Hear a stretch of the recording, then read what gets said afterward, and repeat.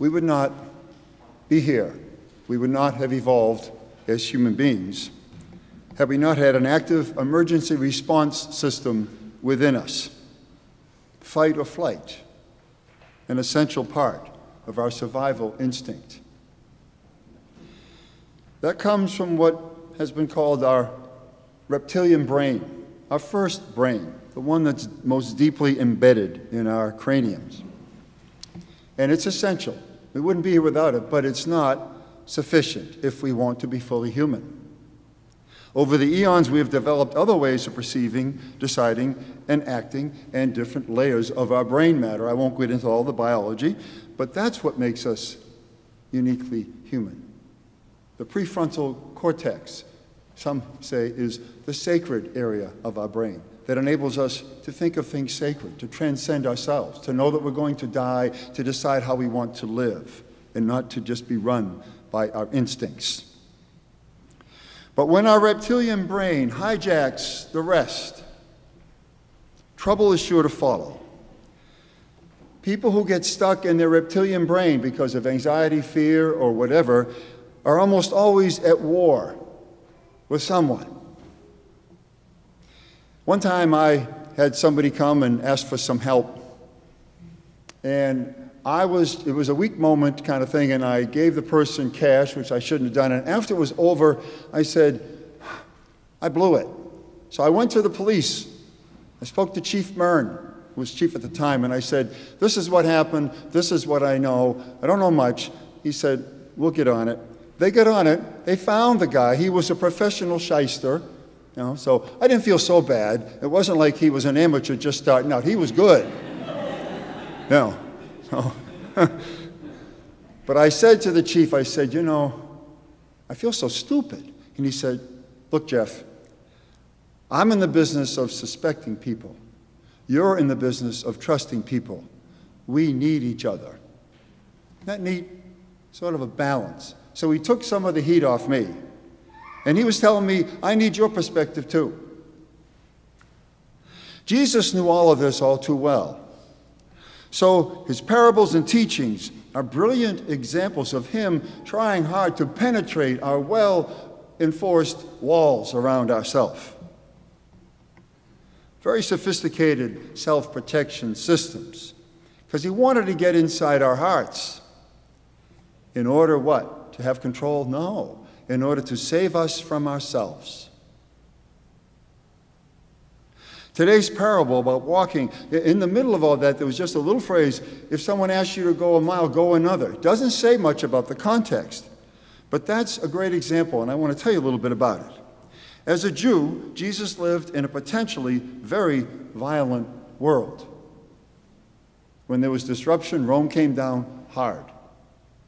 Jesus and the two thieves were not the first to be crucified and not the last. The streets would be lined with crucified people sometimes if there had been an uprising. They were saying, watch out. You want to fool around with us? We'll take care of you. And don't forget. Rome brought peace. They brought roads. They brought education, cultural expansion, all through their empire.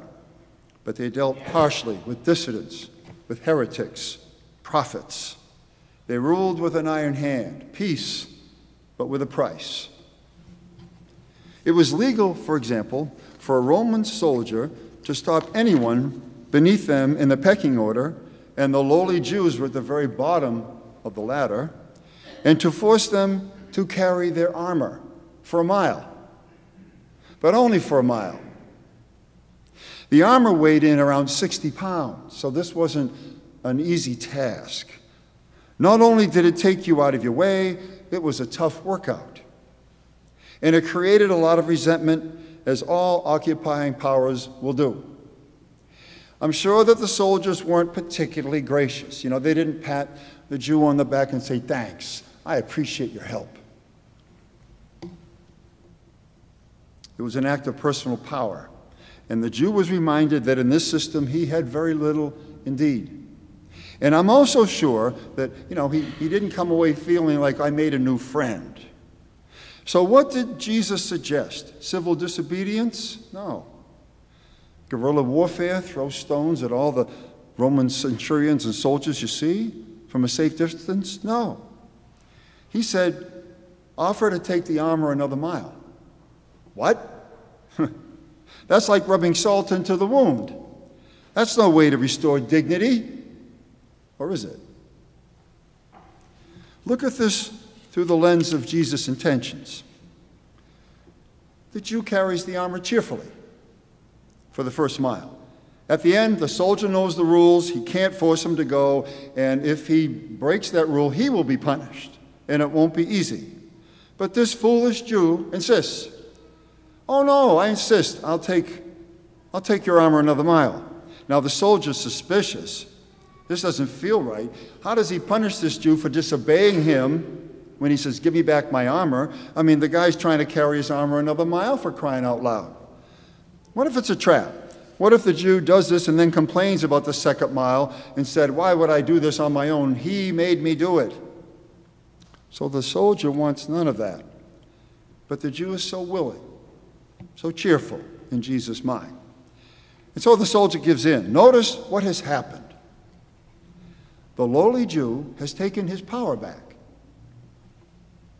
You can't make me do this, but I can choose to do it.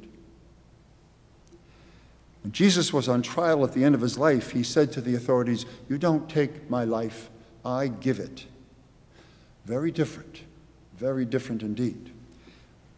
Yes, he has to walk the extra mile with heavy armor, but Jesus is saying that's a small price to pay for one's dignity and freedom.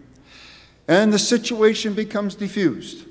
Who would have thought that cheerful nonviolence could be so powerful and so confrontative and so dangerous to a system of law and rules? We saw it in the civil rights movement in spades.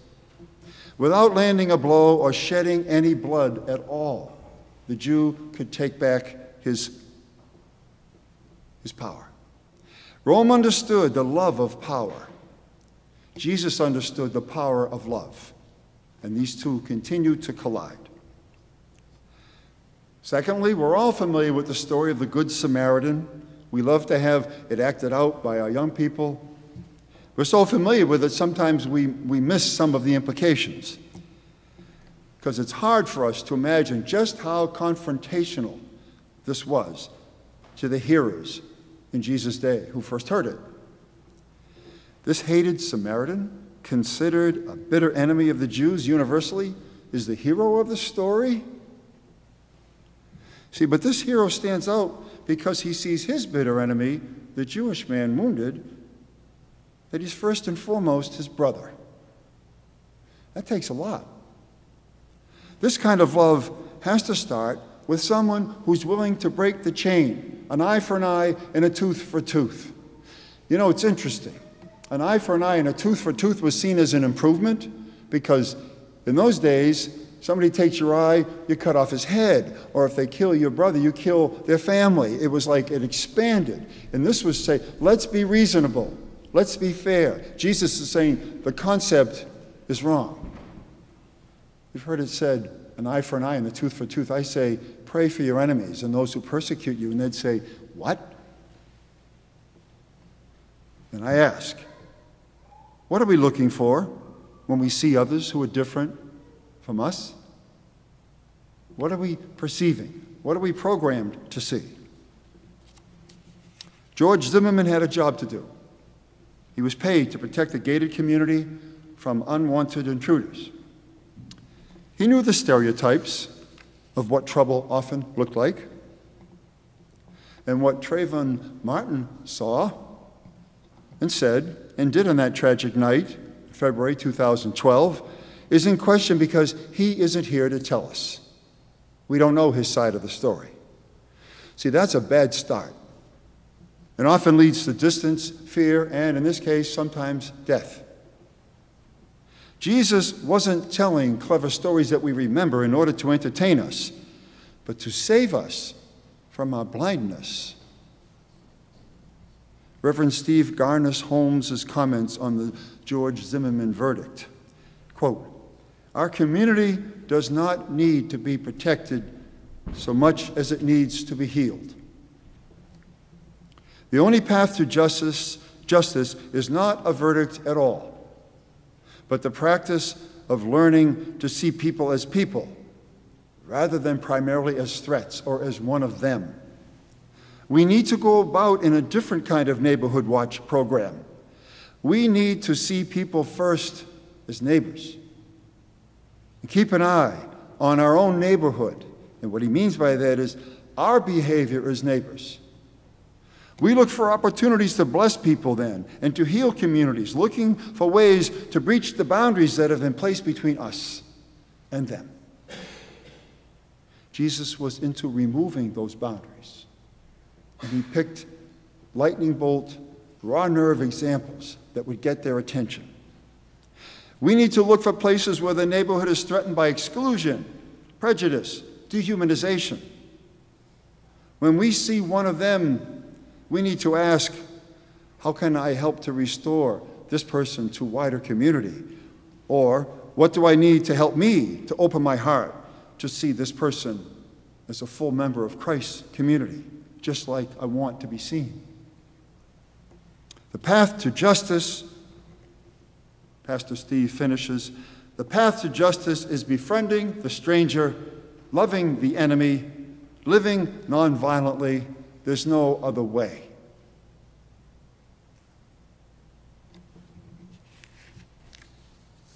Does that sound a bit naive? Yes, there are people out there who intend to hurt or to rob. We have to be careful. We have to use our common sense. But there are many, many more people out there, perfect strangers, who don't mean any harm at all. And in the world that Jesus is promoting, Trayvon Martin should be alive and starting his school year along with his friends. A very mild example from my adolescence. Some of you might remember this, but way back in the 60s, Madras became popular. If you wore a Madras tie or some guy had a Madras sports jacket, that was like, you walked in the room, you almost need sunglasses. Whew. But I had a Madras belt. And I was invited to a cookout over at my cousin Jim's house. Jim was the tough guy. That was my cousin. And of course, I'm wearing my typical summer garb, button-down shirt, chino slacks, Madras belt. Jim was there, all dressed in black, hair slicked back. He wouldn't have been caught dead in Madras, and he's looking at me and I'm looking at him. I was referred to disdainfully as a collegiate. You know, you're going to college and you're in the privilege.